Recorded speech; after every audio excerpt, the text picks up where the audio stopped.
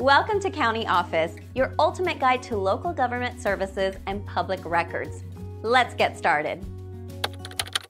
Do you have to file taxes for Shopify? When operating a Shopify store, tax obligations can be complex.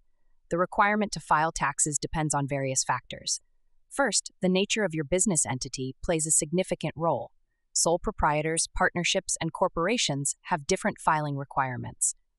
Income generated from Shopify sales is generally considered taxable income. This means that any profit made from sales needs to be reported.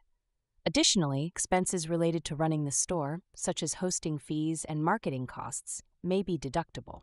Sales tax is another critical consideration. Depending on your location and where your customers are based, you may need to collect sales tax on transactions. Each state has its own regulations regarding sales tax and online sales. If your Shopify store operates internationally, you may also face tax obligations in other countries. Understanding international tax laws is essential for compliance. It is advisable to maintain accurate records of all sales and expenses. This documentation will be crucial when filing taxes. Consulting with a tax professional can provide personalized guidance based on your specific circumstances.